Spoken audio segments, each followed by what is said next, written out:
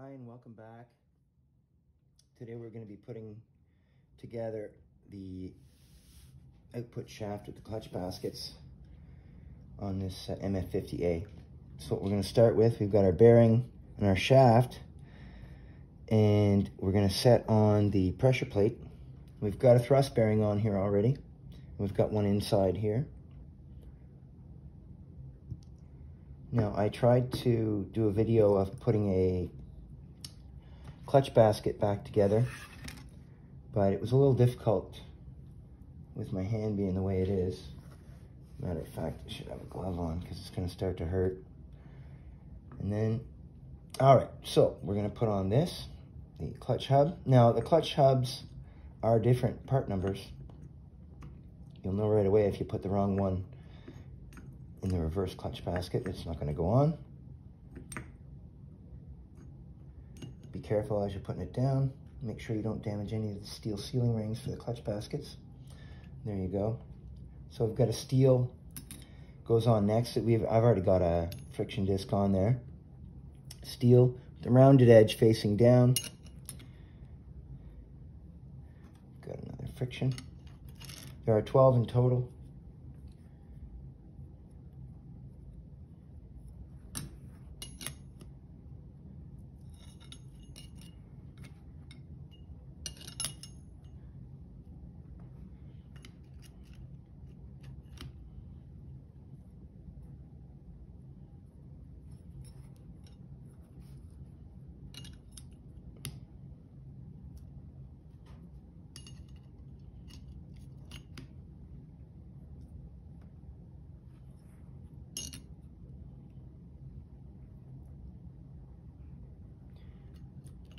Put some transmission fluid or high trans on them. Get them good and wet. It's not a good practice to start this up when everything's dry. Otherwise you're just going to wind up with trouble. You don't want that after having put all this together new. Okay, so we've got that taken care of. Now we're going to put our circlip on. Again, be careful not to damage anything on your way down. Okay.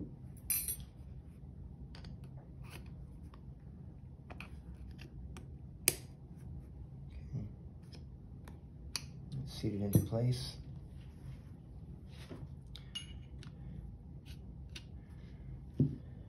So, all right, now we can put this on. Again, it's a heavy piece, don't just drop it on. Just massage it until it goes over those steel sealing rings. If you come to any resistance and it doesn't want to move, you don't want to tap it, you don't want to do anything like that. You're going to damage something if you do that. So you just turn it round and around. It'll find its place in the steels. The steels grab this basket. The frictions grab the inner clutch hub. And as you turn it, it's going to go down. And it'll make its way, don't worry. You could have just set the clutch pack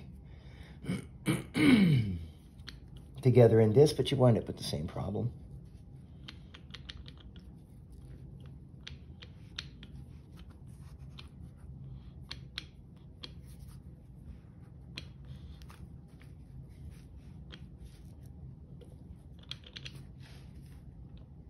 Yeah, it's a pain.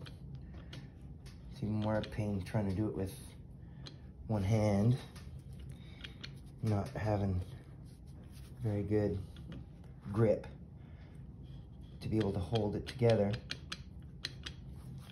But it comes eventually. It just takes patience.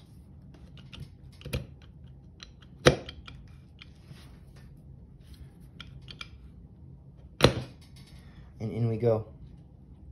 So that's it. Now, flip it over.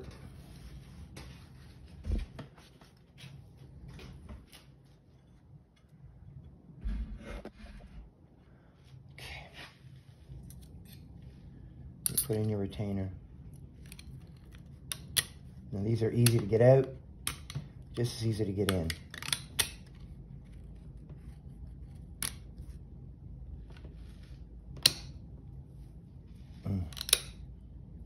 Okay, so that's in and it's seated correctly too. It pays to check.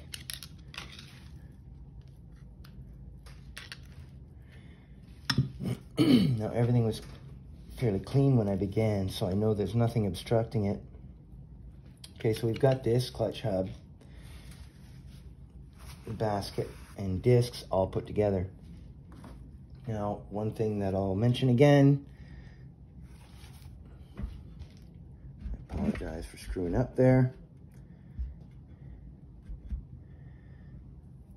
The check ball, don't forget it. When you put this back together, you have to make sure that's in there. All right, you know what's gonna happen if you don't. You're gonna lose all your fluid pressure and you've just wasted all that work. So now comes second. This is the forward hub, a forward basket, rather. Same way. Okay, so here we are. Get this circlip. Stupid bulky gloves. Hard to work on. Anyway, get this in place.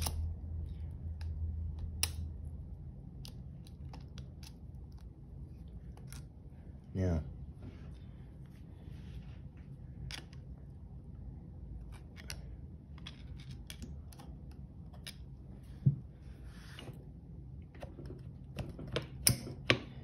we're in place here. That's our circlip in. And now we're ready for our second clutch hub.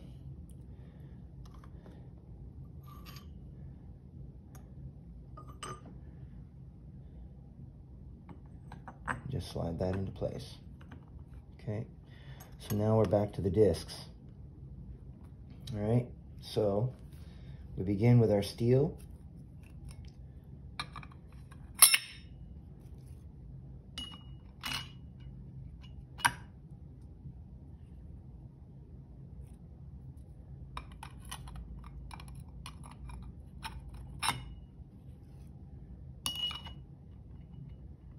Got a dozen.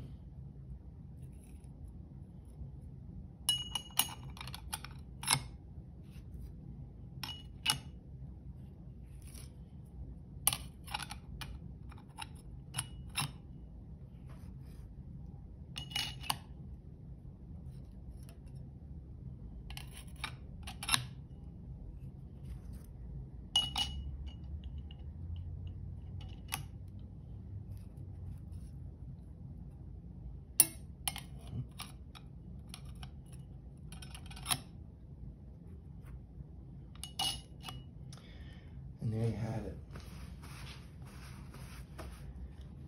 And then, last but not least, thrust washer. Okay, so at this point, we're actually ready to put the front of the input shaft on. And that's this guy. Okay, so, like I said before, I haven't installed the new sealing rings on this yet, but it's a fairly straightforward matter. I've got the new ones that I need. Unfortunately, I don't have these two. So really what I'm doing now, I'm just gonna have to pop this input shaft off the baskets and replace these seals. I can't get them right now, but when you have the seals on, you have to put this into place very gently. This is actually a fairly new piece. I discovered that the forward basket and this piece were heavily worn, so I replaced them both with used components that are in excellent shape. And essentially, it just pops in there. So it's a little harder when you got the steel sealing rings in. So you bring it up a little bit on both sides.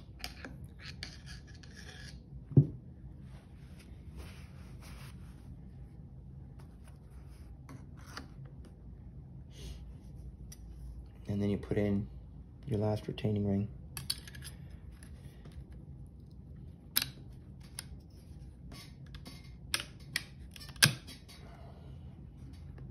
And you're in like Flynn. And that's it. You're done. And this, aside from your shims, which are over there, this is ready to install. So, like I said, I got to mark this. I have to mark it until I get the steel sealing rings in. Then I will take it apart and I'll replace the steel sealing rings in the top part of this shaft, and then replace these steel rings. I have these. I actually have these now, but I just haven't installed them, haven't had time. So I'm going to mark this up and make sure that we don't just accidentally pop it into a tractor and wind up wasting all our time. So thank you very much for watching. Have yourselves a great day, and I hope this has helped you somehow.